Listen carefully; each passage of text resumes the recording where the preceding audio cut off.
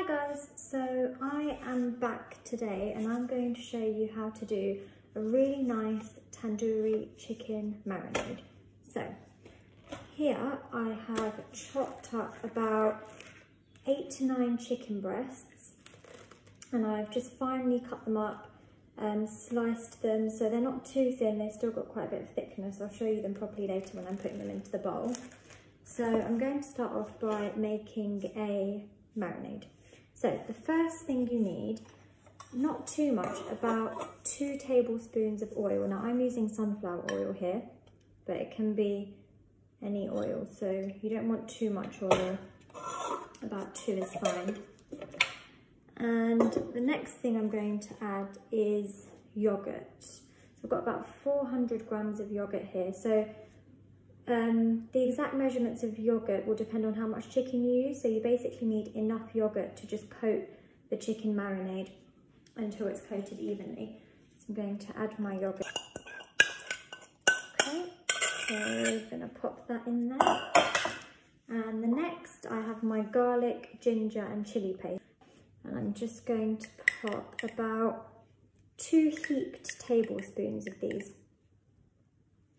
So I will put down below separately how much ginger, garlic and chilli you need.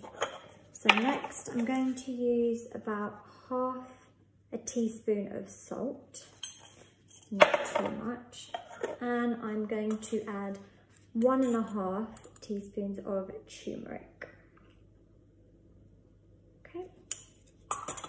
Then I have my red chilli powder. Now I like to add 1 teaspoon. But like I said in my previous videos, you know, if you aren't somebody who eats a lot of spice or find things quite spicy, then just stick to about half a teaspoon. And then I've got some coriander-cumin powder. Add about half a teaspoon of that. Next, I'm going to add some cumin seeds. So I'd add about 1 teaspoon. And that will be enough. Okay, next I'm going to add some lemon juice. So I'd say about 2 tablespoons of lemon juice. That should be enough.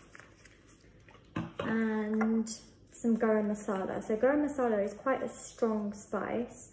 So I'd only say about half a teaspoon. And that should be enough.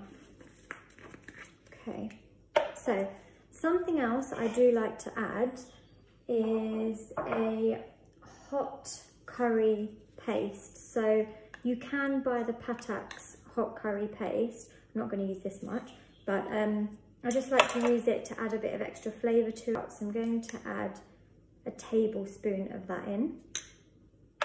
The last thing you need for the tandoori is some orange food colouring. So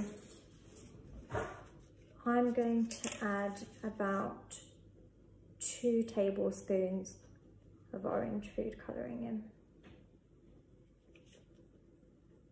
So, once you've got all the ingredients, get a spoon and mix it up.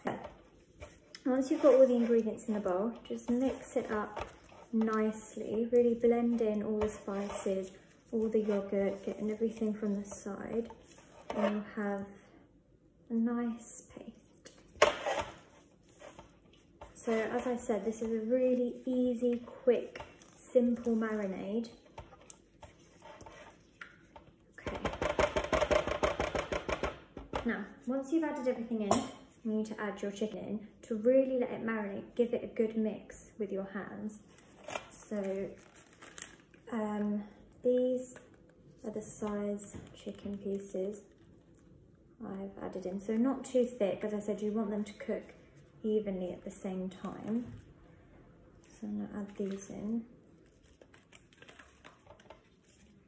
Use your hands carefully to just marinate the chicken and coat it up evenly.